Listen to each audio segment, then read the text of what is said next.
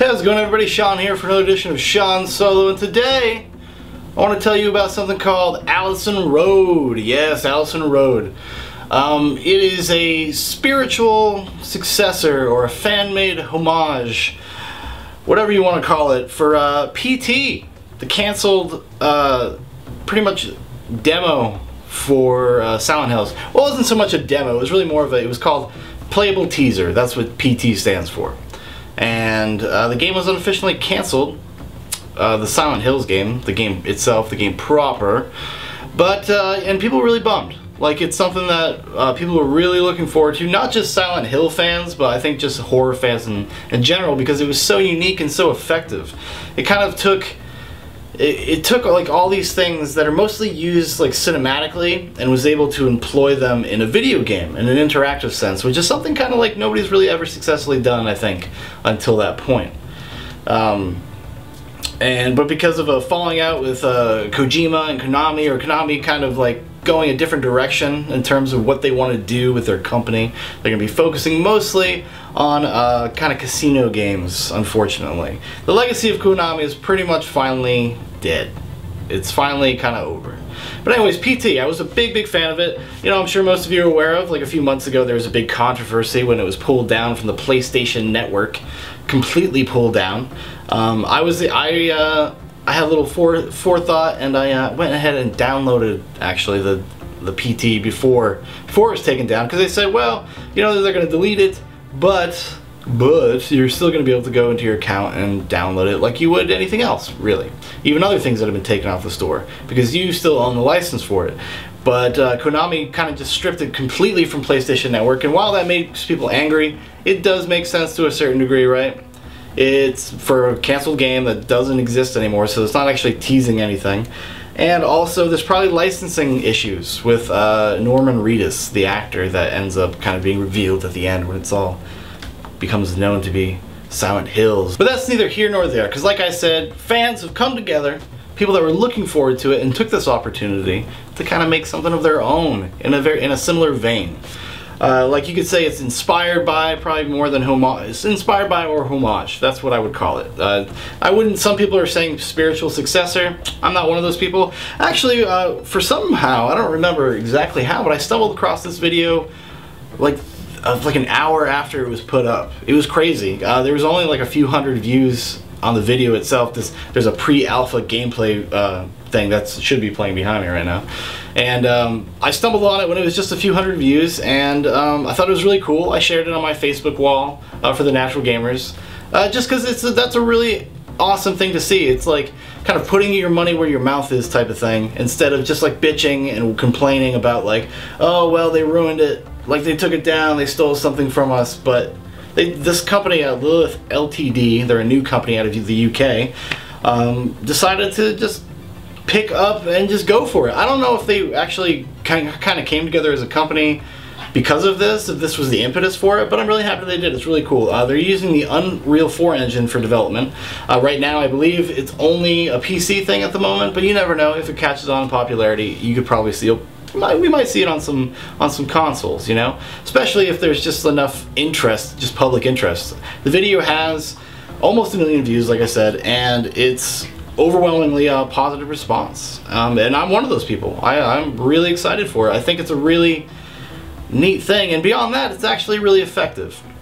And the cool thing that they did with this pre-alpha, which actually just blows me away. Like, it blows me away, this pre-alpha, because this is proof that they have a design doc, like they have like a thing that they're working towards, more than, say, I don't know, some giant Kickstarters that have started recently, like Shenmue 3.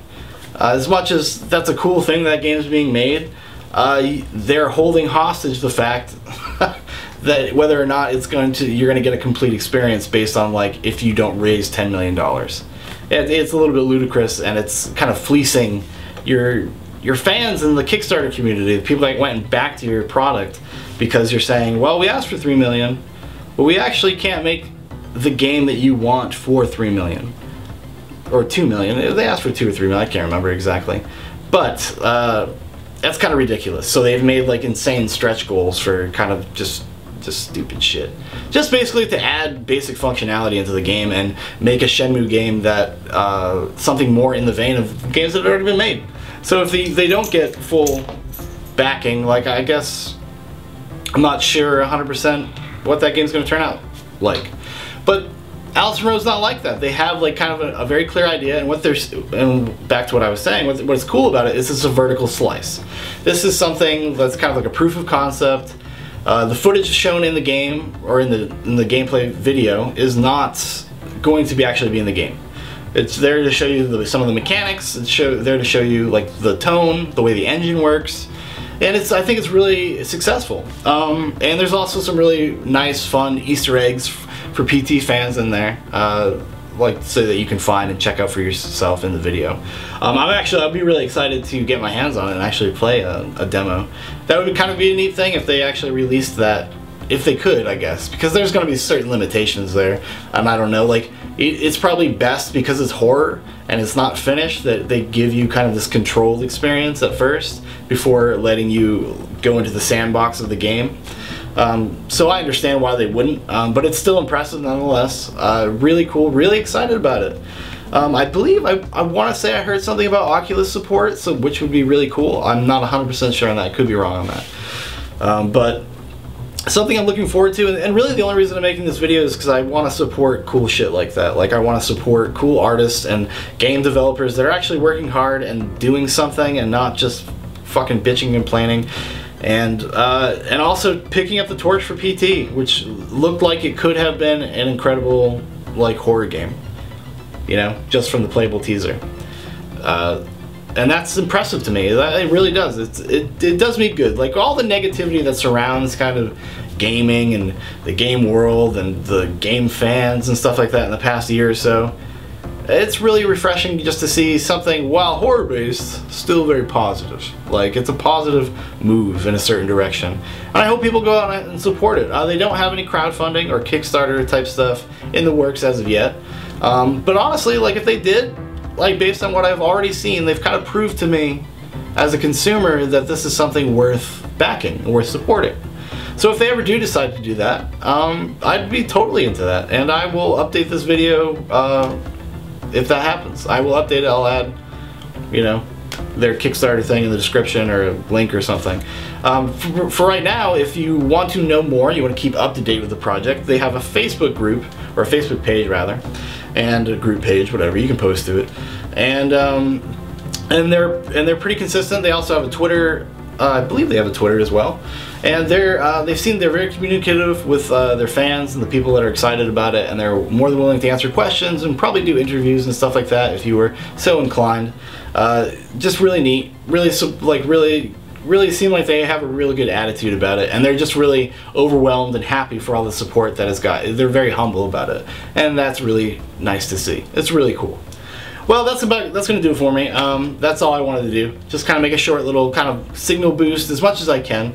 And maybe just so there's another video out there about somebody talking about Allison Road, and who knows, maybe somebody will stumble on it. Alright, I'm Shaun, and I will talk to you guys next time I have something to talk about. Thanks for watching, everybody, and if you don't mind, could you give us a like and maybe subscribe and share to our channel. Just a technical point here, the green screen, right? So there's a little bit of problem with the green screen. Well, I'm working on getting some lighting rigs, and so hopefully don't let that deter you from following our channel. I'm going to be working on it, so hopefully if you like the content, the actual what I was saying, that's the reason to subscribe, like, share, or dislike, and don't do that maybe. Leave me some nasty comments, it'd be great. Alright, thanks again, everybody.